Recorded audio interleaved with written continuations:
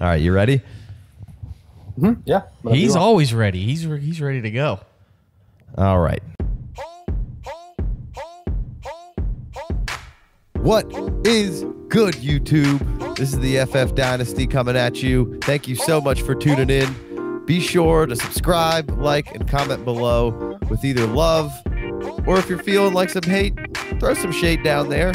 Either way, it all greatly helps us out so we can keep bringing you new content. Welcome back. Oh, yeah. We're going to finish up our little interview with Angelo_fantasy on the Twitters. He's been fantastic. If you're not familiar with this guy, you got to go check him out. He's constantly posting awesome threads on mostly rookies, but you do other things than rookies on the threads, right? Yeah. Just right now, it's the rookie time of year.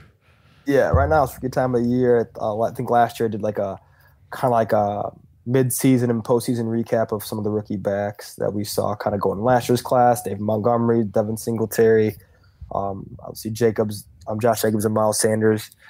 Did those as well, kind of looking at, what went right, what went wrong, and kind of everything in between with those guys. Yeah, definitely go check out his feed. There's a lot of information. You can learn something, so go check it out. All right, we're going to get into the rest of these rookie running backs and kind of see where they're at, see where you have them. So is there a clear-cut number one? It sounds like all show we've been basically saying that Jonathan Taylor, I think we all agree, is the number one, and it didn't have anything to do with the combine. Is that the clear-cut number one guy for you?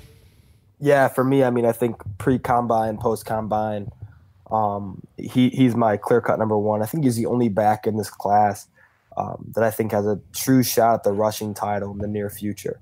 I think he's a guy that we could see be over 1,600 yards and potentially 13 or so total touchdowns as a rookie. And that's definitely in the high-end RB1 conversation. Yeah. In a way. That sounds good. I'll have that.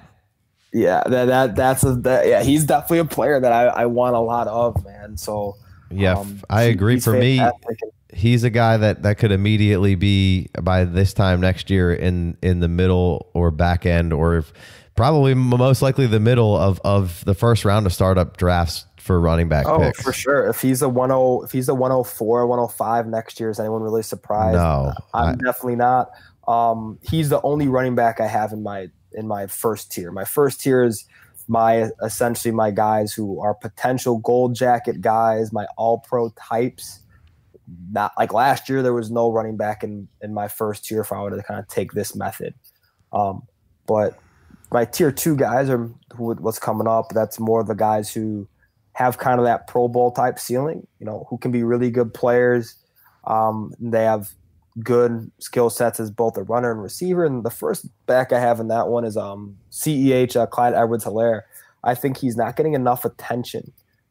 He's a back that has just super impressive anticipatory qualities as a rusher and provides legitimate 100 target upside, which is an absolute massive boost if you're in a PPR league.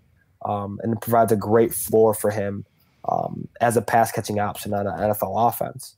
Yeah, I said it earlier. He had 55 catches last year. That is insane for 1 year in a college season. Yeah, especially because what they were deploying them four wide receivers and throwing it, and like 60 touchdown passes and all the accolades that Burrow had to have the running back have that many catches on the team is crazy. Oh yeah, they had Jefferson, Chase, and Thaddeus Moss out there too, and they have a lot of playmakers on that offense, and he was one of them. The next guy is a guy who I think people are extremely high on and have been high on for the last couple of years because of the system he plays in too. His backs are just turned out of there, and that's Georgia running back DeAndre Swift. I think Swift's a good back. I think he has like the prerequisite in-space skill set that you like to see from a modern-day back, but I think he may initially struggle with some of the processing skills necessary for him to be a complete and effective between the tackles rusher. I think he kind of struggles with some of the more nuance of the position. Like we kind of talked about earlier with some of these backs, it might take him a half a season or more to kind of get used to what the NFL brings to the table from a processing standpoint. A couple of years ago, I was super high on. I loved him. Didn't pan out. Was Ronald Jones. He was super young coming into the NFL draft. He's only 20 years old. Still super young. A lot of physical ability, but he never really caught up to the processing side of the game. He always played faster than he processed information, but that still hasn't caught up to his play speed has not caught up to his how he processes information. And I think we saw him get better this year. Yeah, it seemed like he was trending in the direction and was being a little more physical as far as Ronald Jones goes. Like 20 pounds or something like that, right? I mean, he gained like 15, 20 pounds. He put on some muscle. And he started catching a lot more balls than he's at. Like that was one of the huge knocks is that he had like 20 or less catches over his whole career at USC, and everybody was like, he can't be any good because he can't catch balls. Like, he can catch. They just weren't throwing it to him. And then he came out there. I mean, I thought he looked pretty good at a lot of different stretches this year. They just would never let him get in a groove. Like, they would just, okay, let's send in Peyton Barber now. Like, I know, I did too. I think he has an interesting skill set, man. And I think we were really high on him as a player. But I think he has still a long way to go in terms of the nuance, the position, pass protection, that type of thing. But the next back I have is when we talked a lot about at length is J.K. Dobbins, man. I mean, J.K. Dobbins, like I said, versatile, physically gifted player, really good blend of runner receiver. I think, like I said, he has a touch totals potential to be like an Aaron Jones type. I don't think he'll be the traditional Ezekiel Elliott. We're seeing 20 carries and 4 targets a game. I think it's more so he's going to be a high efficiency guy and can be a really good weapon on a good NFL offense. And for me, that's the end of my tier 2. And so that, like I said, my tier 2 is my guys who kind of have that Pro Bowl type upside. So Clyde Edwards, DeAndre Swift, and Dobbins round out 2 for you. Yep, they round out 2. And my tier 3. Well, here, real quick. I'll probably go through 4, but go ahead. Real quick before we get to the tier 3, I wanted to ask a little bit more about Dobbins. Why do you have him at kind of like the end of that tier 2? Like, if you were on the clock, you're going to be taking a couple other guys ahead of him, it sounds like. What are some of the negative things that are making you lean towards like taking a Swift or Clyde Edwards ahead of Dobbins? Sure. Were they necessarily ahead of them, or were you just putting a tier together?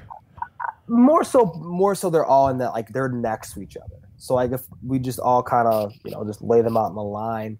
But what would make me take them? That's a great question. What me take guys like Swift and Edwards-Helaire over him is I just think Edwards-Helaire is the best pass catching back in the class. That holds a ton of value in today's NFL. I think Swift has more upside than J.K. Dobbins has. I think he's more talented, has a more dramatic movement skill set, and he can do a lot more in space than Dobbins can, and has a lot more room to grow than Dobbins does. It really depends on the environment they kind of go into. I think that will tell us a lot. Who their offensive coordinator is, the quarterback, offensive line, how many playmakers they have around them. Those are all important factors. But if Dobbins goes into a good situation, he could very well be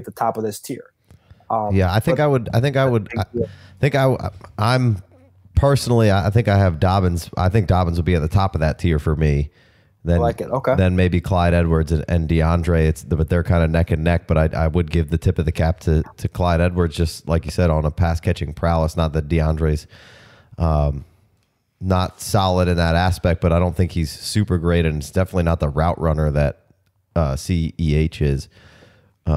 But I would say, like what you said, how you don't think that that Dobbins has the ceiling that Swift has. I think I would go the opposite. I think that's why I have him reverse, is because I think that Dobbins has the most ceiling out of those guys. I like that. Yeah, I think you could definitely argue either way. I mean, for me, a guy like Swift, I just think he's unrefined in a lot of areas. Well, he ran the 40, so that helps. Yeah, I know. Right, he did. But they're both pretty. What's close, Dobbins hiding? You're splitting hairs with both of them. I think they're both really good players. But I agree on the tier. Essentially, I like the one, and then those. That's pretty much where I would have it as well. I agree with the tier, and like we've gotten asked this question on our Patreon show and whatnot, like who are you taking over who, and it's too early, and a lot of times everybody likes to say, well, landing spot dependent, and I got caught up with that in previous years, and it's like Sony Michel's landing spot was way better than Nick Chubb's landing spot, and now who do you want? way more than the other guy, like just a year later. So I'm trying to learn and maybe not let that, because things can change so much. But I mean, everyone was down on A.J. Brown last year because he landed in Tennessee, and now he's like a second-round startup pick, according to DLF anyway. But I totally agree. I think you're splitting hairs. Like, the guy I like the most is whoever I'm watching at that point. Like, oh, this guy's awesome. Like, and then I watch the other guy. I'm like, well, this guy's awesome. And like, I don't know who I'm supposed to choose. Right. All right, so we're at Jonathan Taylor, tier 1, Break, tier 2s, CEH, Swift, Dobbins, starting tier 4. Where are you at? Tier 3, I think. Or sorry, tier 3. Yeah.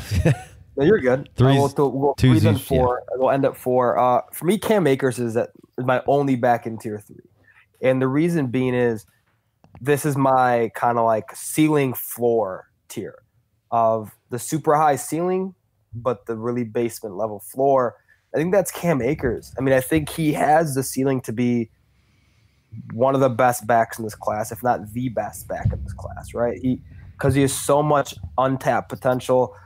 Terrible offensive line. Right. Another person where you're factoring in booty team, how bad it was around him. Yeah. If you watch Florida State play, man, I mean, it's embarrassing the type of inefficiency they had on offense. It's great. And he was a lone bright spot in there. I like a lot about his game. What do you think about his movement? I like it. I just wanted a drink. That's good. For me, when it's watching Akers, it's really hard to tell. Like, the team is so bad, and it'll just look so bad for so much of the game, and then all of a sudden he'll bust off a long touchdown run. It's like, oh dang, that dude does have some good movements. Yeah, he does. And I think like the biggest thing for him is he's really good in short areas. He's really good in the phone booth. He has excellent short area instincts. But I think the biggest thing that he needs to really kind of work on is he doesn't anticipate well when it comes to seeing the game, right? He doesn't kind of, put the chess piece there before it's there. He kind of stops his feet sometimes, and he takes on defenders when he shouldn't take them on. And it's just the little subtle nuances. That's something I wanted to ask you is the amount of contact that he takes. Does that concern you? Because it seems like a lot of times he's just trying to maul a guy over, and it seems like he takes a fair amount of big hits. Is that something you're concerned about? Would you say that you're more concerned about him taking unnecessary contact, or are you saying like the amount of contact that he's taken? Either one, contact. I think it's the unnecessary contact. So I think you're going to take contact in general as a running back, and that adds up. But I think similar to Darius Geis is a guy, and they're actually fairly similar stylistically. They have the skill set to finish runs every time they touch the ball. With power, right? Drink. But with power. But I think the biggest thing for them is, do they have to do that? Do they have to, and it becomes a business decision sometimes, you know what I'm saying? So it's like, is finishing this run going to get me 6-7 extra yards? If it's going to get me maybe a half yard, is it going to get me no yards? That's the thing that we have to take into account. Because the NFL level, I mean, you're not running over Miami now. You're not running over the Hurricanes. You're going against. You're running over the best player on the Hurricanes every time. Is essentially what you're doing. Exactly. Probably way better than the best player on the Hurricanes. Yeah, well, it definitely is. But I think the biggest thing we have to look at is if you're like kind of in your rookie drafts, man, like, I kind of want a guy that has that super high ceiling. I want the home run pick. Akers is the guy, man. I mean, he's as talented as any back in this class. He just has a lot more to work on and needs a really good environment to get there. And I think it might take him a season or so, or maybe half a season, similar to what we saw to Miles Sanders. That was my last. That was what I was going to finish up with. Is like I think the way you're talking about him and the way that from what I've seen on tape is that I would kind of put him in the Miles Sanders category, where I think it's a really good athletic player, just needs to figure it out a little bit, and like you said, might need some time to learn the nuances of the game. So I think that's perfect. Oh, for sure it is. For sure, I think guys like Sanders, they're important to evaluate, but it's also really important to understand like how they need to grow. And we even saw Sanders at the beginning part of 2019 last year struggled kind of doing a lot of the things that you were worried about him doing. Exactly, and it just the anticipatory qualities, the vision, just his footwork was unrefined, and just a lot of the things that like we saw on tape. Right, we recognized this, but you had a good coach and you got put in a good situation. Exactly. So it's just crazy how that right. Well, he got forced into it. Deuce Staley is a phenomenal coach. They didn't just hand him the reins. Like, mad players got injured, and they were. I mean, even like who's the other guy? Boston Scott. Boston Scott was getting tons of run. He was awesome. Yeah, he was great. It's clear they want to use a committee, and they were forced into handing him and force feeding him, and then he was doing a lot of good work towards the end of the year. And do you think he's inflated? His value's inflated? Do you think he's like too expensive? I think he's overdrafted right now. I'm asking Angelo. I think right now, especially, man, because I think kind of what we saw here is Jordan Howard. You know, he's a Miami Dolphin now, so you know Sanders had a really, really strong latter half of the season. They had to lean on him a ton to make plays, and he did, and he was great. And he's kind of, you know, he's fixed some of the problems that he had early on, you know, in the season and throughout his collegiate career.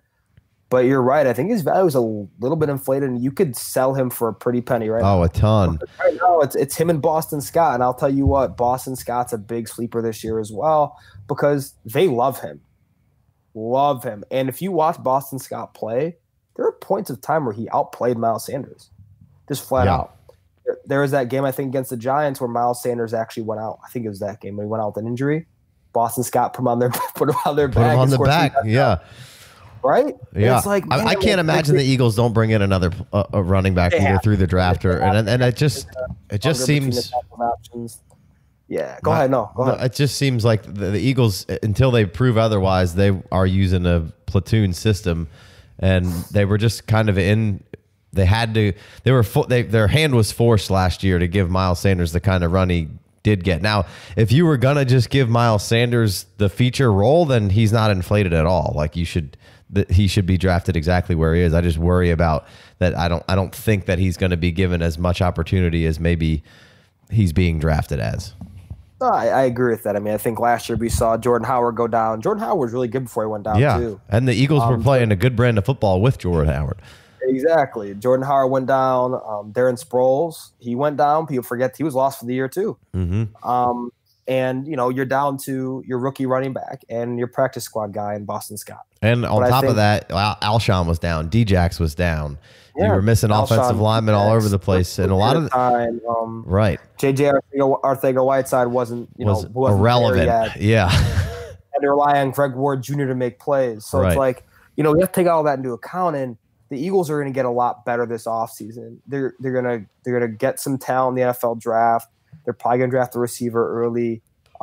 My guess is probably a guy like Jalen Reagor, Henry Ruggs, one of those types. They might have a left tackle issue though, because Peters has been a stalwart. He's been up and down, but I think he might be I'm pretty sure he's out of there. And I know they've drafted some players, and they've done a good job of patchworking that line from time to time, and they have a really good line most of the time. But he is ridiculous when he's out there and right for a long time. So. That makes a big difference. But I mean, Sanders is a guy right now. I love what he's doing as a player. I think he has a super high ceiling, but I think right now he's a definite he's a sell. He's a sell for me at this moment in time, because right now people are thinking, man, is this the year Peterson just give him the reins and he's a 250, 300 touch guy? Yeah, the chances of that happening and them not bringing another back are pretty slim, and that means Boston Scott's not going to play a role. And if Boston Scott's going to play any role, that's going to be as a pass catcher. Yeah. Right. And that's where Miles Sanders did a ton of damage. I was going to say the exact same thing. Love that. We're right here, baby. We're right here. I love it. Do you have a tier 4, and are they worth mentioning? They are worth mentioning. I think this class is extremely deep. I think we kind of forget some of these names. A.J. Dill made a ton of noise at the combine. He's in my tier 4. But the first guy in my tier 4 is Keyshawn Vaughn, Vanderbilt running back. Showed really well at the combine, ran low in the low 4.5s, which is what I didn't expect that. When he was at Illinois, or before he was at Illinois, when he was in high school, he was like a 4.7 guy. So to see him running the 4.5 is extremely encouraging, especially in the low 4.5s. Will help his draft stock tremendously. You need to get these guys to holler at you to help him run the 40 is what you need to do. I don't think he's hired me to do that. But, sorry. But, no, you're good. Him, Anthony McFarland, AJ Dillon. I like McFarland. And Zach Moss are guys I think are all in that range. I think if you kind of said who's going to get drafted the highest, it'd probably be AJ Dillon just because of how he the combine made him some money and improved the stock. A lot of money, and I think Derrick Henry's making him some money. I'm not sold on him as a player, but he's 6'3", 250 pounds. You know, and that he just moved really well in underwear. So I think he's going to be a 3rd round pick. I'd say Vaughn in the probably the 4th round, later 3rd. McFarland might go in the later 3rd, early 4th, mid 4th, and I think Moss probably mid 4th round. But all those guys can have NFL roles. Do I think those guys would be stars like Jonathan Taylor potentially? No, but they could be a good NFL player. And things can happen. We have seen Alfred Morris be a Pro Bowl back. Okay, you know what I mean? So it's like Alfred Morris had like 1,500 rushing yards, I think, during his rookie year with RG3. And then we see guys like Philip Lindsay who were undrafted having back-to-back 1,000-yard seasons. So it's really important to kind of evaluate these deeper guys, and it goes deeper than tier 4. There's a lot of backs I like out there, like Reggie Corbin, Darrington Evans. There's a bunch of them, man, that I'm fairly high on and would love to see them get NFL roles to see what they'll do. But it comes down to where they're at and what their environment looks like. 2 guys left off the tiers that I want to ask a question about. Because go ahead. I know one of them I really like, and the other guy I'm not too sure of. I mean, the first guy is Eno Benjamin. So how do you feel about? Oh yes. What? That's not where I thought you were going. I didn't know. I thought you didn't think I was where I was going. Yeah. So, but I do want to. I want to ask about Eno not in tier 4. My man can't be tackled, right? Like that's got to count for something. Oh. I mean, he's probably. I mean, yes, he is. There's so many backs in that tier 4 for me. I know, and I don't mean to put you. I hate when people do that shit to me, but I just you didn't mention his name, so I wanted to. I like Benjamin, man. I think he's a good player. I think he. You know what? He reminds me a lot of baby David Montgomery. It's just in terms of how he takes contact, how he navigates it. He's just a good player, man. I mean, and that's just who he is. Do I think he'll get the role Dave Montgomery got in Chicago? Do I think he's that bell cow type? Probably not. But he's good enough to have an NFL role or maybe a B in an AB committee. But I like him a lot. I mean, he has super unique traits through contact. He's above adequate. He's above adequate receiver. He just, his speed and acceleration qualities are average at best. But that's not what you draft him for. He's kind of in that Devin Singletary, Dave Montgomery. We're on the same page. I was literally just about to say, I said the same shit about Devin Singletary. I think he's a great B to somebody's A. Yeah, look at us. We're just vibing. So we're just 2 guys vibing. Love it. We're vibing over here. Beautiful thing. It's a beautiful thing. All right, who's the other guy? Yeah, any love for our man P. Ryan? Yeah, LaMichael P. Ryan is the next guy that I got fooled once with Samaje, which I still don't think he didn't get a fair shake. Yeah. And so LaMichael, how do you feel about LaMichael? Can he totally redeem ourselves? Fool me once. I like LaMichael P. Ryan, man. I think I'm not convinced. That didn't sound convincing. You're being nice now. Tell us what you really think. He's trash. You think he's trash? No, I don't. Okay. I'm hard pressed to think that any NFL talent is trash, but it's very difficult in a class this deep to find a significant role immediately. I think if you love LaMichael P. Ryan, you draft him late and you're along for the ride and hope something happens. It's going to take an injury. It's going to take maybe multiple injuries. It's going to take waiting a year. Multiple injuries. I mean, think of it like this. Alvin Kamara was the 3rd running back on that depth chart in New Orleans. Mm-hmm. It was Ingram. So P. Ryan's kind of like Kamara. I like that. So I mean, putting words in your mouth. I love it. I think it's going to be more so, man, like where he ends up. Like, I don't know. I mean, if he ends up, let's say, in a place like Houston, where the Johnsons aren't, David Johnson doesn't really have a clean bill of health right now. Duke Johnson, we know what Duke Johnson is, but that third guy might play a big role. Or Atlanta, where we saw their second and third backs get a ton of run last year. Yeah. They don't really have one right now. Exactly. So it's going to really depend on. I have zero faith in Brian Hill. I don't think it to be anything more than, a stash for you. But I think in a class this deep, and running back across the league is really interesting right now because there's a lot of movement. There's a lot of movement going on. You can drink to that one too. But I drank myself out of this one. Players moving around, and like Melvin Gordon's moving somewhere. Obviously, Todd Gurley. Mm-hmm. We saw David Johnson, Devontae Freeman. Devonta Freeman, yep, you're right. Austin Eckler staying put, and we're seeing kind of the landscape of what the rookies where they can land and be prevalent right away. We're kind of seeing that take shape here. So it's just really important to evaluate that and see what are some like red landing spots, yellow landing spots, and green landing spots, and kind of seeing what that looks like, because it's important to kind of see ceiling and floor right away and look at it like last year when we loved Dave Montgomery coming out. Like I did, a lot of people did, a lot of people didn't as well. Me too. I loved him. A lot of people said, hey man, Chicago's a really good spot for him. And then I'm like, hold on a second.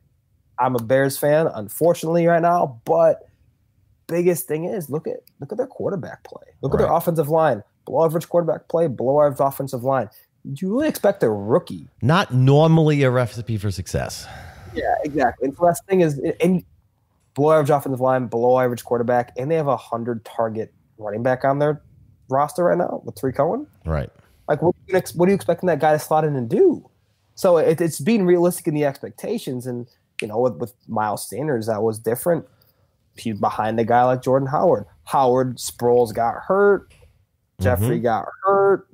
D-Jax got hurt. It's the Miles Sanders show and the Boston Scott show. Tevin Coleman hurt. Breida can't hold on to the ball, kind of hurt. Q Mostert, Bingo. Bingo. And it depends. I mean, the thing is, all these guys are talented running backs. They're on NFL rosters for a reason. All it takes is a couple injuries. Raheem Mostert's actually he's probably one of the fastest players in the NFL. Actually, he's probably the third fastest player in the NFL right now. People don't really know that. His track speed is outrageous. Oh yeah, he's run like I believe 10.27 in the 100, 10.28, flying, right? So it's guys like him open up and change offense, get to the second level, and he's up to speed so fast, it's crazy. There's 5+ yards per carry right there. So, but yeah, it takes a situation, but I think P. Ryan, among others in this class, can slot into a situation and potentially have success. You're just saying that. I just don't think we know what some of those later tier guys, to be honest with you. Those guys are so tough. Like, do we ever think Philip Lindsay be a 2-time 1,000-yard rusher? No, definitely not. No, I mean, and I think that's one of the weakest parts about a lot of dynasty players is the patience for anything to happen is almost non-existent. Like, they're so quick to turn on somebody. They have no conviction on guys. But then there is guys that just, for what, like Sammy Watkins, forever the value just held and held and held and held. Like it's so strange. Like, and there's other guys they'll like Philip Lindsay never has gotten the respect that he maybe deserves. It's just it's 100% strange. Never. All right, so let's get into actually talking about some Dynasty Fantasy Football to end. You good, Angelo? We've had you here for a long time, so you good to get in this last set? I'm good if you are. All right, we're rounding the last leg of the marathon. Meat and potatoes here. This is what we all came for here, the Dynasty Spin.